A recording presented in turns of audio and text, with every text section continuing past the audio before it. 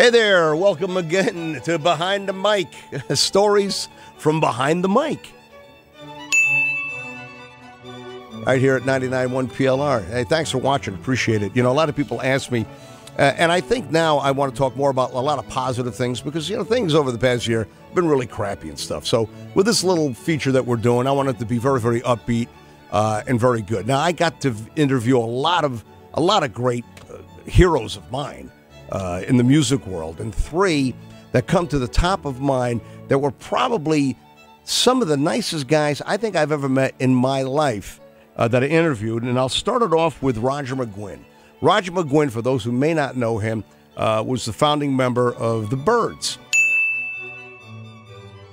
He pretty much ushered in country rock after he left the Byrds. I think it was like late 60s into the 70s.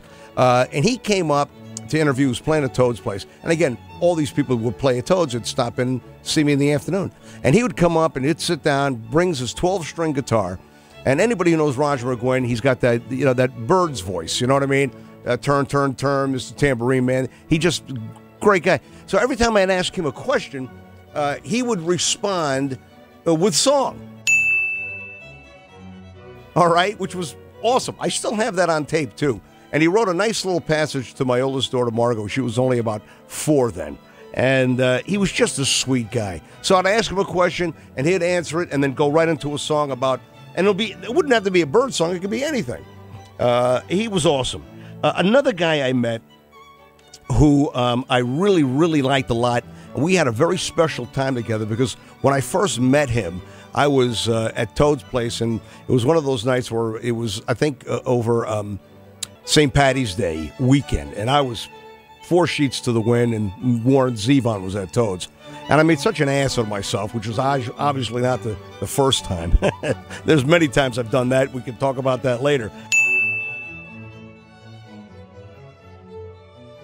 But it wasn't until a couple of years after that, and this is about a year, 2 years before he died, he came to the station, and I made amends with him. And he was so kind, so gentle. He was such a great, great guy. We sat, we talked, and he played Lawyers, Guns, and Money. Now, in the song Lawyers, Guns, and Money, there's a line that says, "The is at the fan." And before we went on the air to do it, he says, "Do you want me to edit that out?" I go, "No, Warren, you do that song the way you wrote it." And he did it. I have that on tape, too. I got to find it. But it's one of those interviews that I saved. He was a sweet guy. And then another guy who I really, really liked and who's still out there today is Peter Frampton. He came up. He's a real English gentleman. You know, very, very nice guy. He was a little standoffish at first. He came into the studio, and I always had some interns around and people hanging around, and he very politely asked for those people to leave. I was like, okay. But then when he closed the door and we started to talk, I really understood what he was trying to do. He wanted just to focus on me, and I focused on him, and we had a great, great interview. And he played that night at the Palace Theater in downtown New Haven. It was a great night, a great guy. And just a couple of quick mentions, Meatloaf, one of the nicest guys you'd ever want to meet. Tommy Chong, another guy. And that's all I can remember right now. I can remember some bad guys, and I think we already talked about that. So coming up on the next episode, which will be the next season, we'll talk more about the different people that have come through the doors of WPLR.